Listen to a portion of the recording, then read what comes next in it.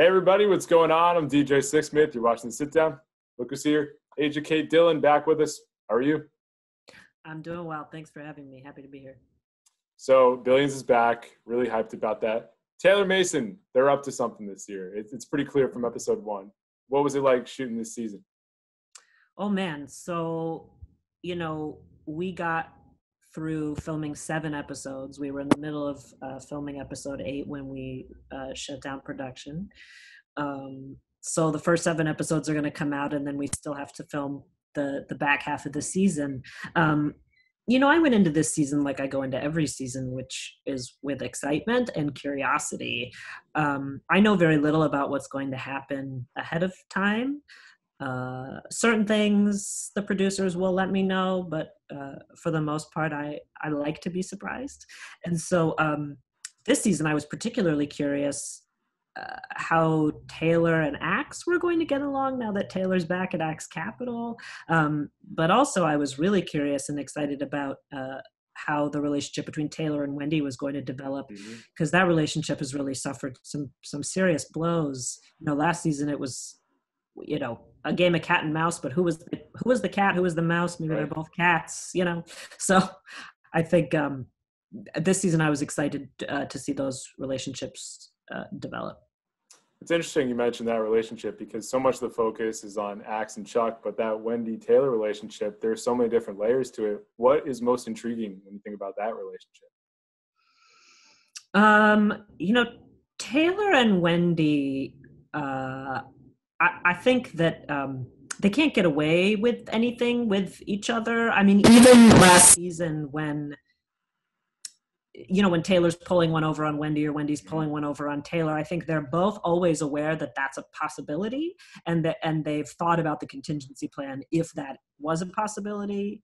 And they also continued. I mean, I think every time Wendy double-crossed Taylor last season, Taylor was both like deeply hurt and also like very impressed.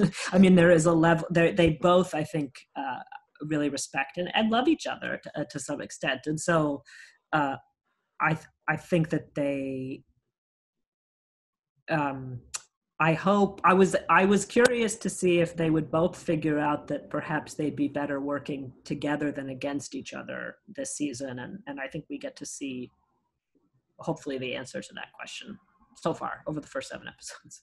That's why I think Taylor is such an interesting character, because they are somebody that can hurt really deeply from something, but then they also just respect the hell out of what that person's doing. Like, how do you strike that balance when you're playing the character? Because it's all these different scenarios. It's like being an Axe Cap, running their own shop, coming back, and how do you manage that up and down when it comes to all this? Gosh, I think it's got to be because the writing is so extraordinary. We have such incredible writers that, I'm able to sort of get on the ride that is Taylor and go with it, because there isn't ever something that's like written for Taylor or a moment where I go like, God, that doesn't feel right, or that definitely wouldn't happen, or you know what I mean, or that's too extreme, or it always feels like it's right on the money. No pun intended. Where does the Rage Room scene rank in terms of the scenes you've done in Billions? That was pretty epic to end the show there. Oh man.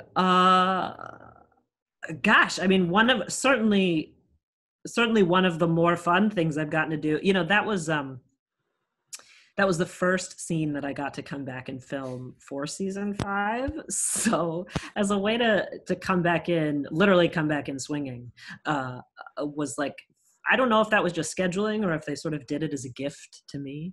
I'd like to think it was a gift for me.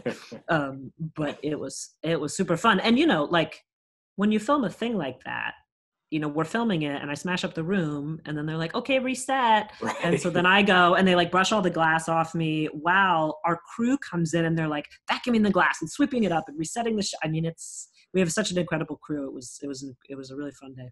So how many times did you end up smashing the room into pieces there?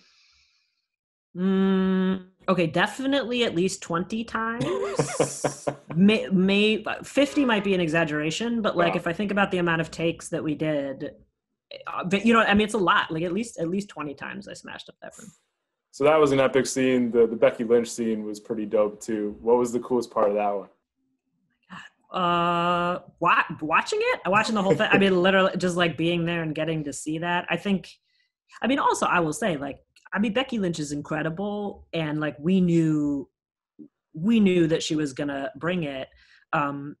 Maggie, Sif, and Becky did, you know, they trained together and worked out the choreography of that moment, but none of us got to see any of that work. So I think for me, it was ultimately impressive to watch Maggie just show up and kick ass. I mean, we knew she would, but to see it in real life was like, and it looks incredible in the episode too. So we had the whole Taylor Wendy situation last season. We got Chuck and Taylor this season. How much time on camera had you spent with Giamatti before this season? Just the one episode last season, I think, when Taylor gets arrested. And then that scene in Chuck's office. I think that's it. Yeah. Yeah, because I've heard Koppelman talk about how like Paul just kind of gets into character and kind of does his thing right before he starts shooting. So what did you pick up from shooting with him? Gosh, everything.